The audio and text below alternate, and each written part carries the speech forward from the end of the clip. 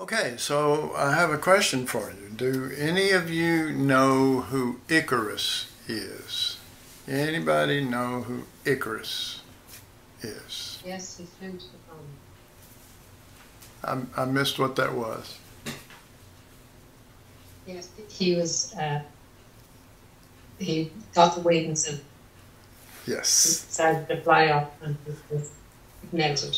right. Icarus, it's Greek mythology. It was this guy, and it was in relationship also to his father, and they were on an island, and on and on and on and on. And his father made some wings for him out of feathers and wax, and he was going to fly out of there and get help. And the father said, "Don't fly too high. Don't fly too high." Because the wax will melt and you'll fall, and don't fly too low because the rain will get on the feathers and bring you down. And anyway, he flew too high. And does anybody know who Eutychus is? Eutychus. Anybody? If you know, feel free to turn on your microphone. Okay, well, Eutychus is in the Bible. And it's funny that their names sound kind of alike, because the truth is they both kind of flow too high. And that's what I want to talk about. The story is in Acts chapter 20, if you'll turn there with me. And we'll read verse 7 through 11. Acts 20, verse 7 through 11. Excuse me. And upon the first day of the week, when the disciples came together to break bread, Paul preached unto them, ready to depart on the morrow. And he continued his speech until midnight. And there were many lights in the upper chambers where they were gathered together, and there sat in a window a certain young man named Eutychus, being fallen into a deep sleep. And as Paul was long preaching, he sunk down with sleep, and he fell down from the third loft and was taken up dead. And Paul went down and fell on him, and embracing him said, "Trouble not yourselves, for his life is in him." And when he therefore was come up again, and had broken bread and eaten, and talked a long while, even until the break of day, so he departed. Well, the first thing that I got to talk about is Paul's preaching. Okay, verse 7 says that he preached to them and continued his speech until midnight. And then verse 11 says that he talked a long while, even till the break of day, and then he departed. So if anybody thinks I preach too long, then I want you to know that Paul has got the record. And anyway, so notice in verse 7 that it says that Paul came on the first day of the week, and he was there for several reasons. One was he was there to break bread with them. He was there to preach. I'm sure they didn't think he was going to preach till midnight and then have this incident happen and then decide, well, let's go till the sun comes up. But his plan was to leave the next day, meaning once he starts preaching, then whenever he quits, he's leaving. All right? So verse 11 mentions that they broke bread after midnight. Okay, so this could be a meal, or it could be something in relationship to unleavened bread. It didn't really say. And so Eutychus, if we look closer to him, we'll look in verse 9, you'll see that information a little better now. And there sat in a window a certain young man named Eutychus, being fallen into a deep sleep. And as Paul was long preaching, he sunk down with sleep and fell down from the third loft and was taken up dead. So notice specifically that Eutychus was a young man. He wasn't, he wasn't an old man or anything like that. He was a young man, but he had fallen into deep sleep. And now let's talk about sleeping during sermons, okay? Everybody gets sleepy. Everybody gets sleepy at different times and things happen. And this particular incident could have happened to anyone. It could have happened to an old man. It could have happened to a young woman, if you will. But it did happen to him. And he was a young man. And I think that's significant that it mentions that, because you would consider that maybe he wasn't a full-grown adult. He maybe wasn't as in tune to the word. I don't know. I don't want to speculate. I'm just noticing that it went out of its way to mention that he was a young man. And the thought, of course, there's so many little thoughts that come to me when I was reading this story. The thought is, well, is Paul's preaching boring? I mean, he fell asleep. I don't know. But there's no record there of him actually putting others to sleep. So I think it was probably some pretty good preaching. But if you're listening to someone share the word and you fall asleep, you usually will feel bad for it, and especially if it's in the middle of somebody's sermon or whatever. But physical sleep, that's everybody has rough weeks or rough days and whatever. You can't fix that. But when it comes to the heart, that we don't have sleepiness, if you will, of the heart, that we're awake. That we're awake when the word comes forth. Our heart is awake. And I don't know about you, but I know David, it talks about him in his sleep, he hears the Lord. And I know I have so many times. Even if a person fell asleep during someone's sermon, I think the Lord could end up talking to them. So the scripture says, as Paul was long sleeping, he sunk down with sleep and fell down from the third loft and was taken up dead. So we know what Paul preaches. He preaches the cross and he preaches it strong. So Paul almost killed him with his preaching, which is an interesting thought. I know my mind just runs through all these little tiny things as well as what the Lord's trying to communicate here. This whole situation was an accident, and yet the Lord chose to put it in the Bible, because I think it would only be there if it had spiritual meaning. And so there is a reality here to me that I was seeing in relationship to death and resurrection. Death and resurrection, not just Christianity your whole life, just that's all my life is Christianity, but death and resurrection and realities that flow with that, and the heart of God in relationship to his Son, in relationship to those things. But Eutychus was in a high place.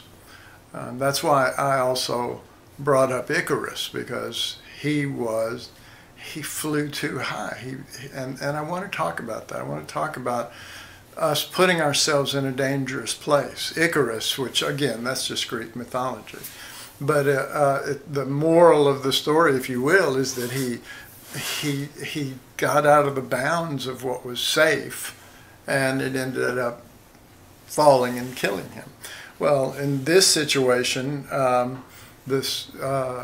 Eutychus was also in a very high place in that place. And if you look at that spiritually, and if you look at that by maybe he's learning, and he's, like Paul said of himself when he was young, I was outdoing all of my brethren and the other students because I was gaining so much of the Jews' religion. That's how he described it.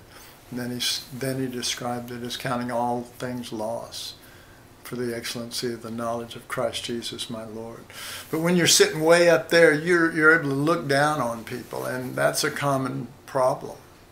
Looking down on people, thinking we're up higher and we're better, so we deserve higher, and those things are that. Now, when you get into that, that's spiritually significant. Now, that has something to do with quite possibly everyday situations, and every day the possibility of us placing ourselves too high. Jesus talks about it, and he always talks about taking the lower seat. That's the word of God. That's the word of his heart. But what if it's not just a commandment? What if it's not just, well, I'm God and this is what I want you to do? But what if it is kind of if you're going to fall, either from the third loft or the lower seat. I mean, even the name of it says it's lower, so it's going to be less of a fall. So to seek that higher place is to, maybe unknowing to us, maybe we, who knows, pro-self or something wants it so much, but it is definitely putting ourselves in a more dangerous situation than if you had Eutychus is up there in the third loft, and you've got an old man sitting in a rocking chair on the lower level, or a child sitting there listening who's sitting on the floor. If they fell, it's not going to be, it's not going to be that big a deal compared to the third loft. And so, why do we fall? Why do we keep falling? I mean, why do situations keep bringing us down, and we keep getting into stuff when we think we're trying, but what we're maybe trying to do is to get to that higher place instead of getting into the heart of the Lord, to know the heart of the Lord, to know him. And guess what? That pathway is through the lower seat. It's not through the highest seat up there. And so people are searching for answers. People are searching for prestige. People are, searching for different kind of things that would make them choose what kind of seat that they would choose. And if someone keeps falling, then they're going, well, why do I keep falling? And like I said, we could say that's an accident, but what if it's not an accident? What if it's the Lord? And the Lord knows that because we keep putting ourselves in those places, we may not know it mentally that we're asking for trouble, but the Lord knows, and the Lord knows our heart, and the Lord knows, that our prayers, if we're constantly saying, why do I keep falling? Why do I keep, in these circumstances and going back or doing this or whatever? And he would say, because you keep putting yourself up there. You keep putting yourself there. I wrote down, it seems to them that they are trying, but circumstances keep bringing them down. That's the way maybe it formulates in our mind. Well, I'm trying. That's why I climbed all the way up in the third loft. I'm trying, but circumstances keep bringing me down. Well, we assume that up there we're going to have a better vantage point, maybe even an advantage over everyone else, even if it was Paul or the Lord sitting down there teaching. We're not looking for advantages or a better vantage over others. We're just looking for simplicity to be with the Lord. Verse 10 says, and Paul went down and fell on him and embraced him and said, trouble not yourselves, for his life is in him. And I just thought it was significant that it says Paul went down and fell on him, okay? This kid's up 3 floors and falls, and Paul falls, but Paul doesn't get hurt. In fact, what happens is that the kid basically either comes back to life or is, somehow touched by the Lord. But because of Paul's fall. But it was a choosing, it was a choice to fall lower instead of from up higher. I wrote this, and your choice to be high doesn't give much room for error. That's really part of my main point I'm trying to get across, that as we seek that higher stuff, it doesn't give us much room for error. I mean, this kid, he's sitting on the ledge. We're sitting on the ledge, we're sitting on the edge, and we don't realize, how bad that could be. So, I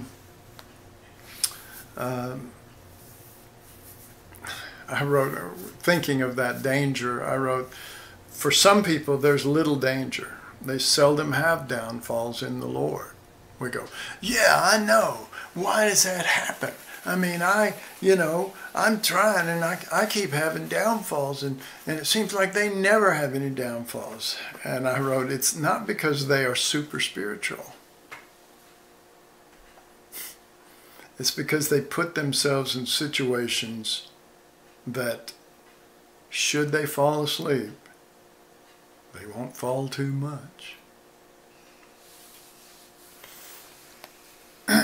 It's because they put themselves in those situations. They take the lower seats. So verses 10 and 11 says this. And Paul went down and fell on him and embraced him and said, trouble not yourself, for his life is in him. When he therefore was come up again, and had broken bread and eaten and talked a long while, even till the break of day, so he departed.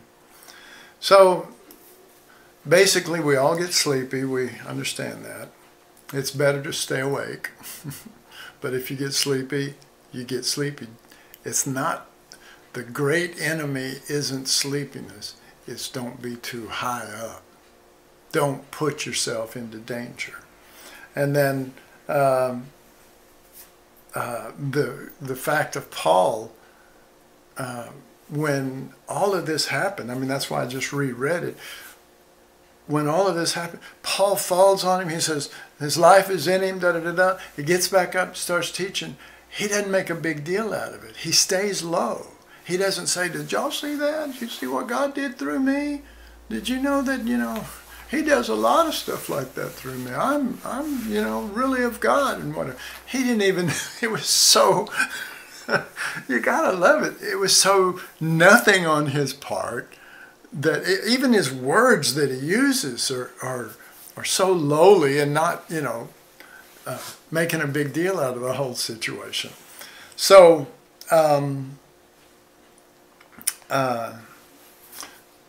So I wanted to give you a little test. I wanted to give us a little test today.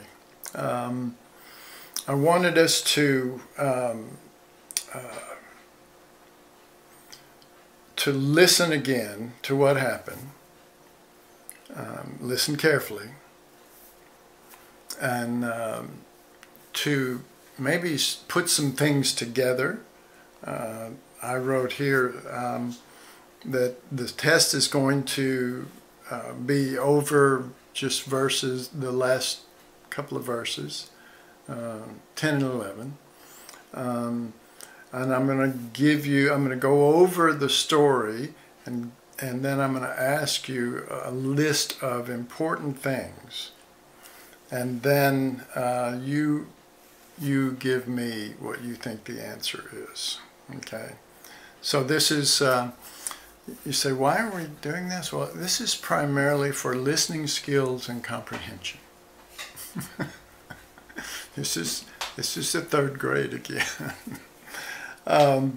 So which of the things that I'm going to mention, not right off, because I'm just going to re-go over the story, which of them are important to the thing that I ask? All right, so listen carefully. This is, again, now I'm just going over the elements of the story, then I'll ask the questions. And Paul went down and fell on him. That's one thing. He embraced him. He said, "Trouble not yourselves." Paul said, his life is in him. He had broken bread and eaten. He talked a long while, even till break of day. And the last one, he departed. Okay, so this is an open book test, so you can look in verse 10 and 11. All right. Here comes the questions. 5 questions. Which of these things was most important to the boy's mom? Which of the things that I just listed off was most important? You don't have to say it perfectly, or you can just look in your Bible and see. Which of the things I read off of the 5 questions was most important to the boy's mom? Anybody? Red. Yeah. His life is in him. Yeah, his life is in him. You know, she was coming unglued with joy. Thank you. Good, Scott. Thank you. Okay. Which of these things was most important to the boy?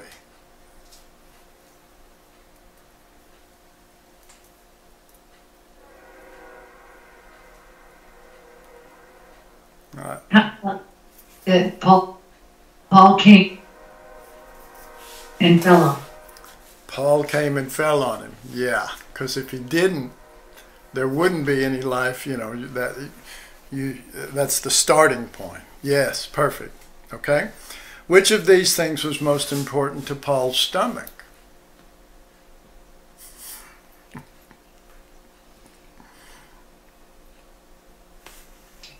It says that he broke bread with them. That's it.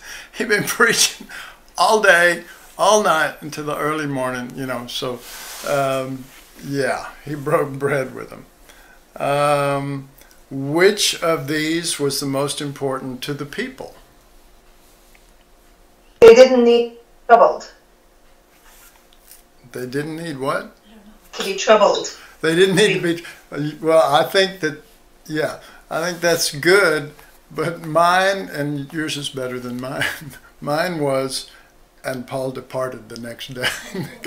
And going, man, this guy preaches forever. I got laundry. I got to get going. Okay. And then last one. What would you say Paul's thought, what Paul thought was most important? I'll have to shorten my prayer. Say it again. I'd have to shorten my sermons.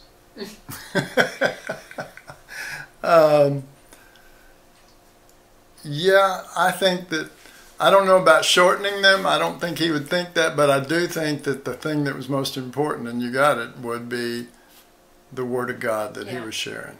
That's right. Even if that incident happened, even if people were tired and whatever, I think if he was full of the Lord and pouring out, then he left feeling content. All right. So Icarus and Eutychus, both of them flew too high. One was Greek mythology. The other one is in the Bible. So let's pray, and let's just ask the Lord to teach us how to keep ourselves out of danger and keep ourselves from falling so much, because we're putting ourselves in danger. Father, we just love you and Thank you for this simple lesson, and thank you for these responses. Thank you for their comprehension and listening skills. And thank you for your Spirit who is here upon us to maybe bring us a simple little message that we need to realize that in putting ourselves too high, we're putting ourselves in danger. But to stay low, like Paul did. Like Paul, when he fell on him, that means he came low.